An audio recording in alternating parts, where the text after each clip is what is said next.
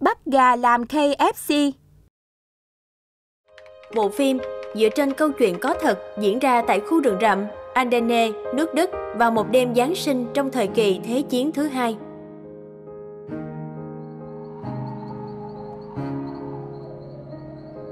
Mẹ ơi, tối nay chúng ta sẽ có món gà hầm ư? Lúc sơ tán, mẹ chỉ để dành được một con duy nhất để chuẩn bị cho lễ Giáng sinh thôi. Đợi bố về rồi nhà ta cùng ăn nha con.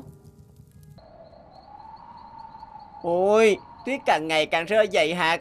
Chiều nay con nghe các chú trong khu nói trận chiến giữa quân ta và địch, quân ta đang thắng thế đó mẹ. Mẹ chỉ mong yên bình thôi. Cả nhà chúng ta phải lánh vào rừng thế này cũng là để tránh sự oanh tạc của chiến tranh. Giờ mẹ sẽ làm thứ gì đó cho con ăn tạm trước nha.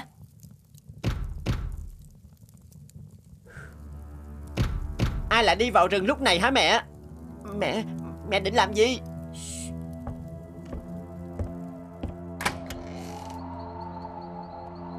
Bà làm ơn cho chúng tôi xin trú nhờ. Trời ơi, họ đâu phải lính của nước mình, làm sao có thể cho trú nhờ được. Các anh à, hãy đi đi. Đây không phải là nơi để các anh xin trú chân đâu. Hình như chỉ có một anh lính biết tiếng Đức thôi. Thưa bà, chúng tôi chỉ là những người lính bị lạc đường, rất đói và rét. Chúng tôi không làm hại bà đâu. Xin bà đừng lo lắng. Hãy cho chúng tôi trú nhờ qua đêm nay đi. Các anh có biết mình đang đứng trên đất của kẻ thù các anh hay không? Và tôi cũng là người dân của kẻ thù của các anh đấy. Nếu tôi cho các anh ở nhờ thì chính là gia đình chúng tôi sẽ rất nguy hiểm rồi.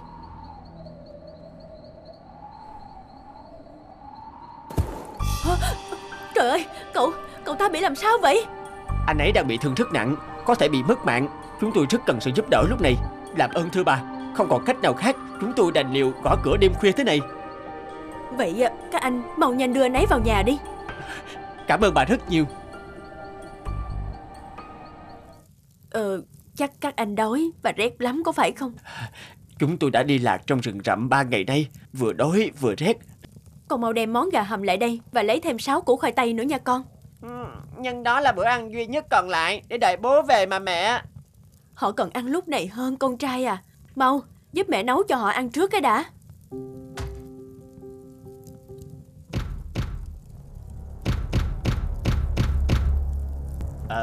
Chúng tôi là binh lính bị lạc đường. Trời ơi, là quân lính của chúng tôi đó.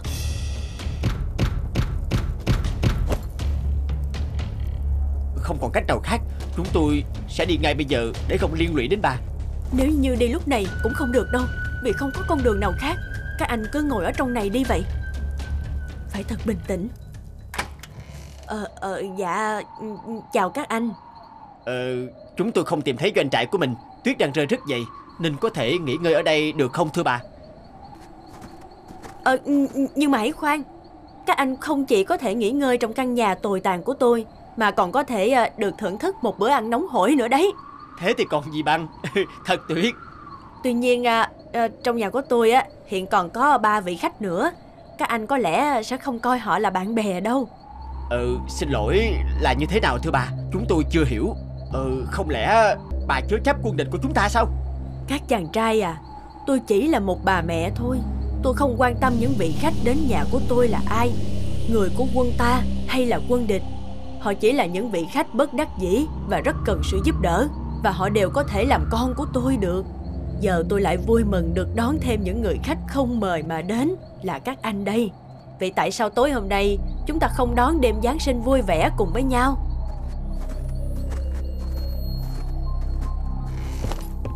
Xin hãy nghĩ và thương xót cho bà mẹ này. Chỉ đêm nay thôi, xin đừng nổ súng trong ngôi nhà của tôi, có được không? Hãy vứt súng vào đống củi ở góc nhà kia nha các chàng trai. Chúng ta cần ăn tối trước cái đã. Bà ấy nói đúng. Đây là nơi chúng ta ghé nghỉ chân, không phải chiến trường. Chúng ta nên bỏ súng xuống và không được phép nổ súng ở đây. Cảm ơn các chàng trai của tôi. Chà, Billy à, đi cùng mẹ lấy thêm đồ ăn cho các anh của con nào.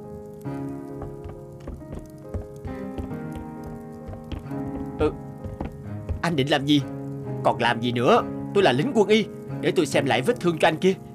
Nếu không vết thương sẽ nhiễm trùng và hoại tử đó. Kẻ thù không đợi trời chung dường như đã trở thành người nhà của nhau rồi. Nào các con, chúng ta dùng bữa tối thôi nào. Chúc mừng Giáng sinh. Cảm ơn mọi người, đặc biệt là bà. Chúng tôi đã có một đêm Giáng sinh tuyệt vời và đáng nhớ. Khoan đã, các anh nên đi theo chỉ dẫn trong này. Đó là con đường nhanh nhất để các anh đến được phòng tuyến của mình. Cảm ơn các anh, chúng tôi không biết bày tỏ niềm biết ơn của mình như thế nào nữa.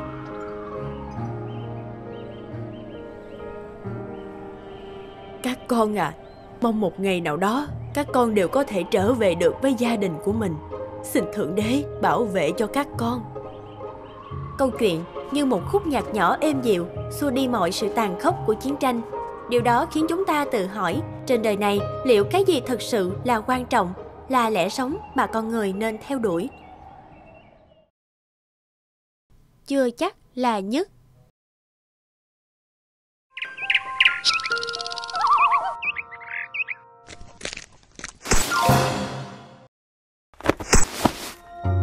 Ôi, kia là con dê mà hôm qua đã hút mình kìa. Đúng rồi, chính là nó. Sao? Lại muốn ta hút cho một cái nữa à? Nào, lại đây.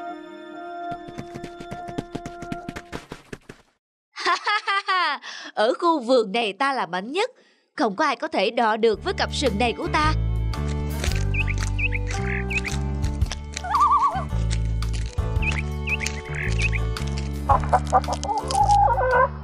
Này, gà trống, tôi muốn hút.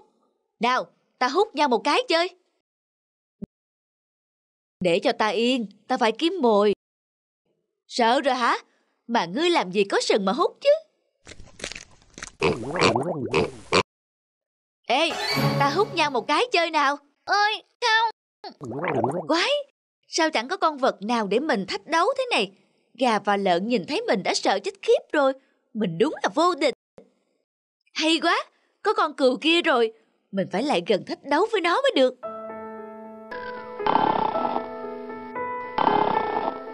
Nào, ta hút nhau một cái chơi. Đi chỗ khác, hãy để ta yên. Ta không mặt mũi nào đi hút nhau với chú. Nhưng tôi muốn. Thôi, ta cứ hút nhau một cái xem ai thắng. Nào, vào đi.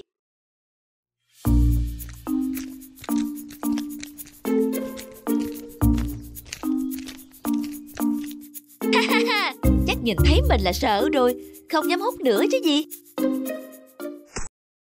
Đây, Khỉ, mày xuống đây. Tao với mày hút nhau chơi xem ai thắng. Thôi đi, ta không muốn hút nhau với ngươi. Quái thật, sao không có ai dám hút nhau với mình? Ngứa ngáy khó chịu quá.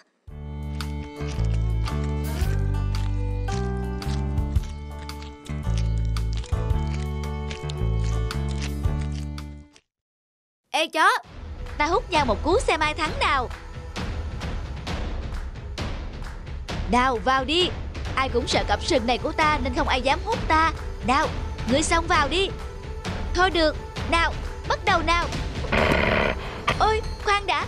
Ta muốn hút thế mà ngươi lại làm gì vậy? Còn ta thì muốn cắn. Ôi, đau quá, đau quá. Ta muốn hút cơ mà. Đừng tưởng mình mạnh mẽ. Ngươi có sở trường là hút, nhưng người khác cũng có sở trường khác mạnh hơn ngươi đây. Ôi, đau quá. Dưới dòng nước. Hôm nay mẹ sẽ dẫn các con ra bãi cỏ tìm sâu. Vâng ạ.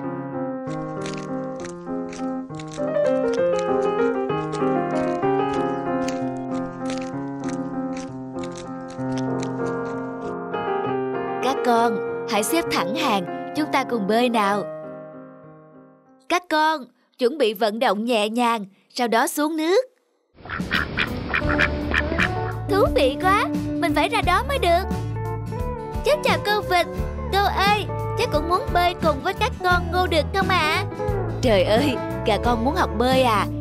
Cháu không theo mẹ đi bắt sâu, lại ra bờ sông làm gì?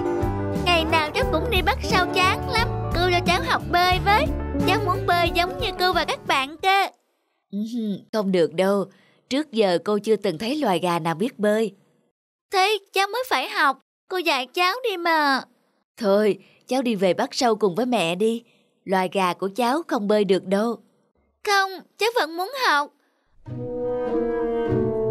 Thôi được rồi, nếu cháu thật sự muốn học thì xếp hàng vào đây với các bạn nào. Vâng ạ, cháu cảm ơn cô. co chân lên, duỗi ra, đạp mạnh. Nào, tập lại lần 2. Co chân lên, duỗi ra, đạp mạnh. Sao chân cậu trông khác chân tớ thế nhỉ? Ừ nhỉ, sao chân cậu trông buồn cười thế? Bây giờ có thể xuống nước rồi. Con đạp tốt lắm. Nào, bơi một đoạn đi. Mẹ ơi, thích quá, con biết bơi rồi. Ôi, tuyệt quá, thích quá. Học bơi với các bạn vịt thật là thích. Thích hơn đi bắt sâu nhiều. Cứu với, cứu với.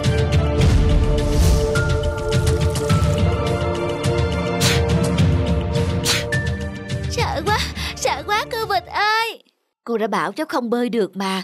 Tại cháu cứ muốn học nên mới ra nông nổi này đây. Gà Út ơi! Gà Út ơi! Con ở đâu? Gà Út ơi! Mẹ ơi! Con ở đây! Con yêu, con đi đâu thế? Không tìm thấy con, mẹ lo quá. Sao người con ướt sũng thế này? Con đi học bơi theo cô vịt, nhưng...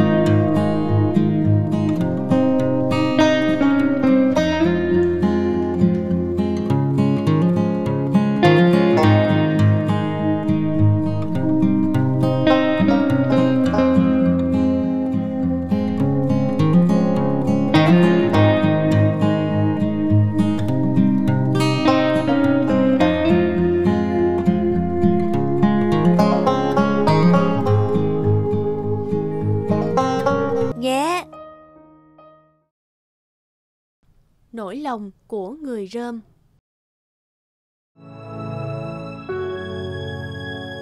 Ha ha ha, mình đứng đây thật là oai vệ làm sao. Chào bạn Bù Nhìn Rơm, trông bạn xinh xắn quá. Từ nay nơi đồng vắng này chúng mình là bạn nhé. Tớ là gió. Chào gió, vậy tốt quá. Tớ sẽ không sợ buồn nữa. Đúng vậy, chúng ta sẽ cùng nhau chơi đùa và cùng nhau làm việc. Làm việc hả? Đúng vậy, công việc của Bù Nhìn Rơm là đuổi lũ chim đi để bảo vệ mùa màng cho các bác nông dân mà. Ha ha ha, ừ ha. Mỗi khi lũ chim bay đến ăn thóc, tớ sẽ giúp cậu xoay tích để lũ chim sợ hãi mà bay đi. Hay quá, vậy là mình sinh ra để giúp ích cho đời. Lũ chim phá hoại tới rồi. Nào gió ơi, chúng mình cùng làm việc thôi.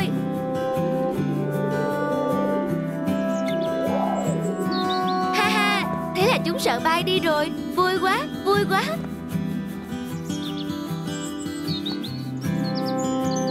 Ha ha. Gió ơi, lũ chim kia bay về đâu vậy? Chúng bay đi nhiều nơi lắm. Lúc chỗ này lúc chỗ khác. Nơi đâu có hoa thơm quả ngọt là chúng tìm tới. Mùa xuân chúng về phương Bắc, tới mùa đông chúng lại đón nắng ở phương Nam. Ôi, lũ chim trời thật hạnh phúc làm sao. Muốn đến đâu cũng được.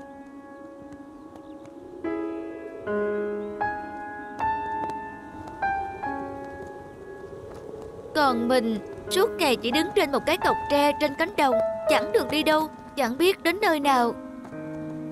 Mỗi người một việc mà Bù nhìn. Nhưng tớ đây, tớ cũng có thể bay khắp nơi. Nhưng tớ chỉ thích ở lại cánh đồng đầy nắng này, giúp cậu làm việc có ích cho các bác nông dân thôi. Giờ tớ cũng muốn được như lũ chim, được đến những nơi khác nhau, được biết thế giới đó đây ra sao. Cậu không thể vì cậu là Bù Nhìn mà. Cậu được tạo ra để đứng trong đồng ruộng. Cậu không có cánh, cũng không có chân, nên không thể đi đến nơi nào khác. Cậu phải tự hào và kiêu hãnh với công việc của mình chứ. Kiêu hãnh cái nỗi gì? À, tớ có cách này. Gió có thể bay lượn, cậu hãy cuốn tớ theo, cho tớ được đến những nơi mà cậu bay qua với. Không được đâu.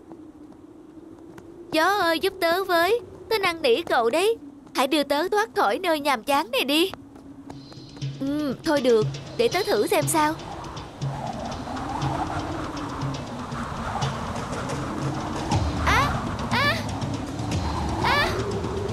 Chết tôi rồi.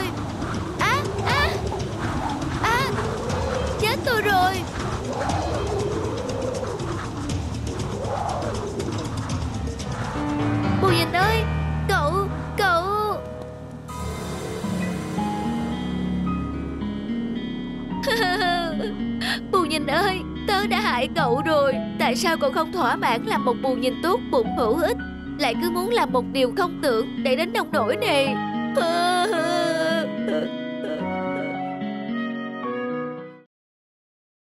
Sức mạnh của bầy châu chấu.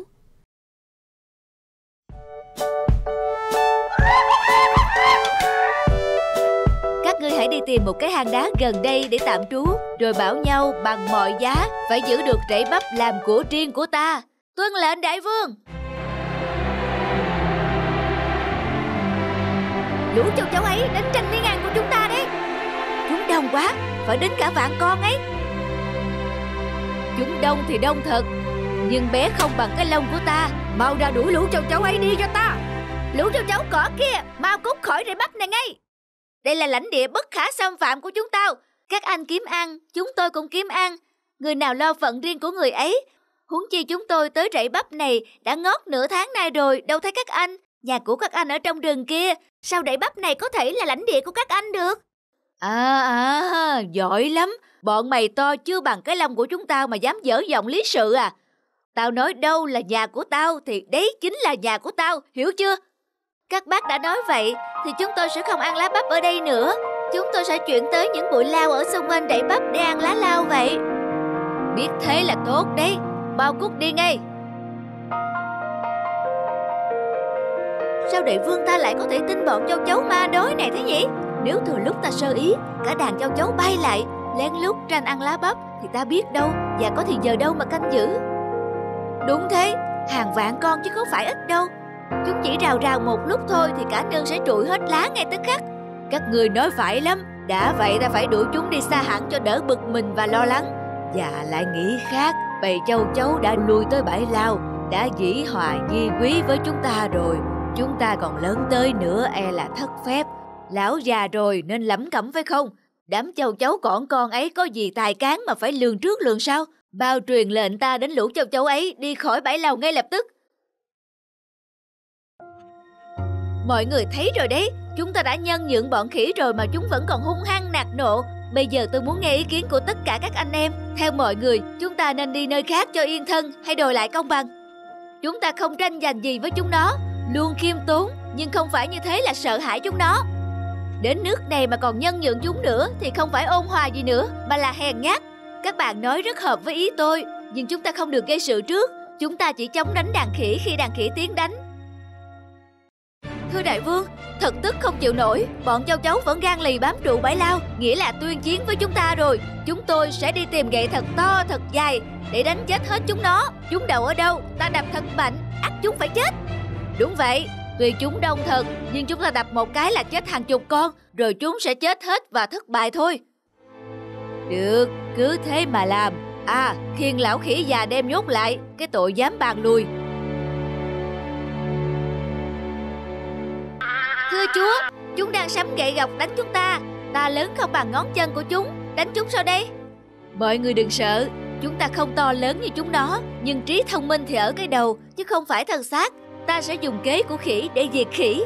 Quyết tâm diệt khỉ. Lũ châu chấu ương hèn, bao ló mặt ra. Chúng mày không chịu đi khỏi đây thì phải chịu chết. Chúng mày dám đậu vào đầu chúng tao à?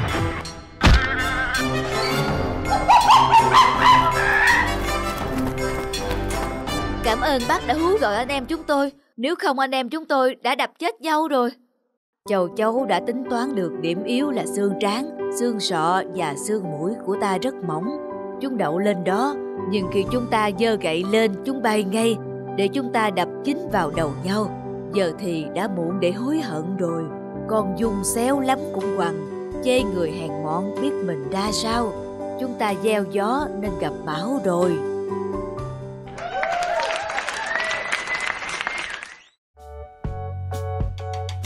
Hãy like, comment, subscribe kênh để xem thêm những video mới nhất nhé.